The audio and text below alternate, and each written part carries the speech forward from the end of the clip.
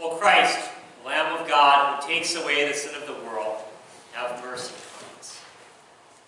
O Christ, the Lamb of God, who takes away the sin of the world, have mercy on us. O Christ, the Lamb of God, who takes away the sin of the world, grant us your peace. The image of Christ as the Lamb of God who takes away the sin of the world is perhaps the most common picture for our Lord Jesus in all of Scripture. That is the way that Christ was pictured for the children of Israel, as year after year they would bring lambs up to the temple in Jerusalem for sacrifice. A few minutes ago, we heard one of the great prophetic pictures of our Savior Jesus. The picture of Jesus as the Lamb of God who carried our sins and bore our sorrows. The entire New Testament, again and again, uses that picture of Jesus as the Lamb of God who takes away the sin of the world. From John the Baptist's joyful announcement, "Behold, the Lamb of God who takes away the sin of the world," to the Apostle Peter's proclamation in his letter that we have been ransomed not with perishable things such as silver or gold, but with the precious blood of Christ, like that of a lamb without blemish or spot. That picture of Jesus as the Lamb of God who takes away the sin of the world is a common one throughout all of Scripture. And for that reason, it shouldn't surprise us at all that in the last book of the Bible, a portion of which is before our eyes this morning, we see Jesus pictured as that Lamb of God who was slain. As you know, the truth of the matter is, you and I, we ought to find special comfort and joy in the fact that there in the glory and bliss of heaven, there in that place where Jesus is triumphant and victorious, even there, he wants us to see him as the Lamb who was slain. And through the Apostle John, our Savior Jesus gives us 3 reasons why we draw comfort from this fact that the Lamb of God has been slain for us. The first of those reasons why we find comfort in the fact that Jesus is the Lamb who has been slain has to do with that scroll that Jesus talks about in Revelation chapter 5. We heard earlier, "Then I saw in the right hand of him who was seated on the throne a scroll written within and on the back, sealed with 7 seals. And I saw a strong angel proclaim with a loud voice, 'Who is worthy to open the scroll and to break its seals?' And no one in heaven or on earth or under the earth was able to open the scroll or to look into it, and I began to weep loudly because no one was found worthy to open the scroll or to look into it." Now, at first glance, this seems like one of those parts of the book of Revelation that makes Christians a bit intimidated to read that book of the Bible. I mean, John talks here about a scroll, but he doesn't explain to us what this scroll means, how we're to understand it. However, if we let Scripture interpret Scripture, the difficulty in understanding that scroll quickly disappears. The very first verse of the book of Revelation tells us that this entire book, from beginning to end, is a revelation that Jesus gave to his church to tell his people what is going to happen in the future. And when you and I think about the future, it's very clear, very obvious. We don't know what the future holds. We can't look into it. Yeah, people try to make predictions about the future, but we know how uncertain those predictions are. They're just as likely to be false as they are to be true. That future is something that is sealed to our eyes. And from the fact that John talks about this scroll as something that was sealed, that no one in heaven or earth has the right or privilege to look into, that ought to go a long way in helping us to understand that this scroll is what we might call the book of future history. Now, when we think about that future, when we think about what lies ahead for us, a lot of times, thoughts about the future can make us worried and anxious. The future can give us a sense of dread at times or sadness. I would imagine there are some of you sitting here today who at one point or another have worried about the future. You've worried about how you're going to take care of yourself or your family because maybe you've lost a job, Or maybe at some point work was slow and you didn't know when the next paycheck was going to come through, and you worried. Those of you who are parents, no matter what age your kids are, I would imagine every one of you has worried about your children and their future. Will my children find spouses? Will they find good jobs? Will they have health? If you're single, have you ever feared, will I stay alone for the rest of my life? Will there be anyone to help me or to care for me when I get older? When you and I think about the future and all of the uncertainties that that future is filled with, it's easy for us to react the same way that John reacted when he saw that sealed scroll, to weep, to be worried, and to be anxious. But what was John told? He was told to dry his tears.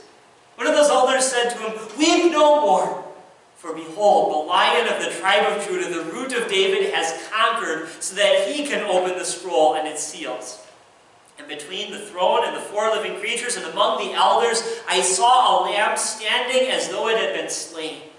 When you and I look at the future and feel uncertainty, when you and I think about what lies ahead for us in this life, and we're worried and anxious, then we ought to pause and we ought to remember that Lamb of God, Jesus, who holds the future.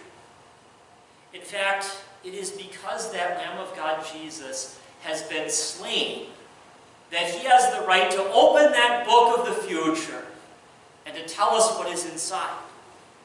He has that right because by his death, he has written our future. He has written the future for you of eternal life in heaven.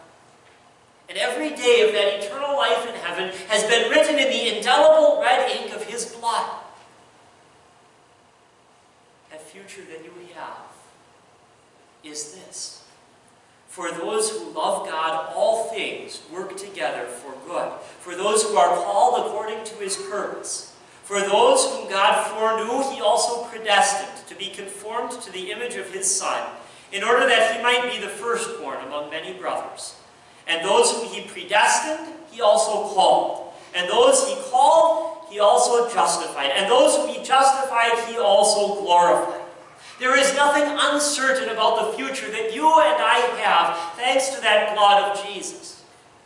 Because he has been slain, we have the certainty of a future life in heaven. And everything on this earth, both good and bad, must serve to bring us to that eternal home in heaven.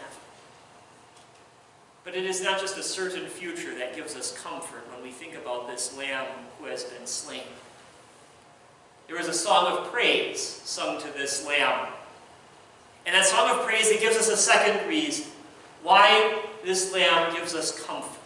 That song of praise said, "Worthy are you to take the scroll and to open its seals, for you were slain, and by your blood you ransomed people for God from every tribe and language and people and nation, and you have made them a kingdom and priests to our God, and they shall reign on the earth." There is a problem you and I have that is even worse than uncertainty about the future. This worst problem is the problem of sin and its result of death. That is a problem every one of us was born into, and it is a problem that remains with us all our lives. People are very good at ignoring those problems of sin and death. People are very good at trying to avoid thinking about them, but there are some times when we just can't ignore those problems of sin and death. When you're sitting at a funeral and there's a casket right in front of you, you can't ignore death. You can't escape its reality. When you've let someone down, when you've hurt someone that you love, betrayed their trust, and there's that knot of guilt down in the pit of your stomach that just kind of gnaws away at you, you can't escape the reality of sin, no matter where you go or how you try. But the truth is, it isn't just when we feel that reality of sin and death that it's a problem. Sin and death are a reality all of the time. And the cross makes the reality of sin and death inescapable. There at that cross, we see the real cost of sin and death. It takes the blood of God himself to fix this problem. But there on there in that Lamb who has been slain in his blood, you and I, we are ransomed for God. What an incredible picture. Jesus has bought us back from sin and death. Just think about that. There you and I were. We were under this crushing burden of debt, a debt that we could never repay, not even with all eternity. And along comes Jesus. And he sees us under that burden of debt. And he says, I'll take care of that. But sin says, wait. Wait just one moment. Death is required to pay this debt. And so Jesus says, here, I'll die. I'll hang on that cross. And sin says, wait. Every penny of this debt must be paid, and it must be paid in blood. And so Jesus says, here, drag those nails into my hands. And drop by drop, he pays for your salvation and my salvation. Jesus endured the loneliness and the abandonment that our sins deserve. And he did it so that you and I would be purchased for God, so that we would be part of his family and never be abandoned or alone again. We would belong to the perfect and ultimate family. Those chains of our debt, chains that you and I could never break, that we could never unlock, Jesus unlocked them with that perfect payment. No longer are you a prisoner to the fear of death. No longer are you a slave to sin. Instead, thanks to that Lamb that has been slain, you are a king who has conquered death. You are a priest who has been set free from sin to serve God. What a marvelous comfort we have, because our Lamb has been slain and has purchased us so that we are God's, and we no longer belong to sin and death. And yet there is still more comfort for us. Jesus is not done in being slain to give us a certain future and being slain in order to save us from sin and death. No, we have yet another comfort from the fact that our Lamb has been slain for us. We have the comfort of knowing that this Lamb who has been slain is worthy to rule all of creation. That's the point, isn't it? The point of those last two songs of praise that were sung to this Lamb in this chapter of Revelation chapter 5. Those songs said, worthy is the Lamb who was slain to receive power and wealth and wisdom and might and honor and glory and blessing. To him who sits on the throne and to the Lamb be blessing and honor and glory and might forever and ever. What a comfort it is for you and I to stop and to realize that the God who has all power and all authority, this is the God who laid down his life as an innocent lamb and was slain for us. The one who rules all things and who rules all things for all eternity. He is the one who out of his love laid down his life.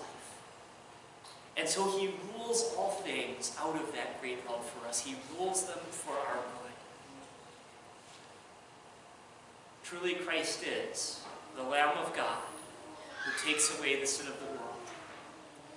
And today at the foot of the cross, we see that Lamb of God slain for us. And yet through the sorrow of that death, we see the great comfort that is ours. The comfort of knowing that that Lamb was slain in order to give us a certain hope in heaven. That Lamb was slain to give us the comfort of knowing that we have been purchased from sin and death and now belong to God. That Lamb that has been slain gives us the comfort of knowing that he rules all things out of his great love for us. God grant that you and I would cling to that comfort of knowing that our Lamb has been slain for us. Amen. Please stand. And now the peace of God, which transcends all understanding, will guard and keep your hearts and minds through faith in Christ Jesus and life everlasting. Amen.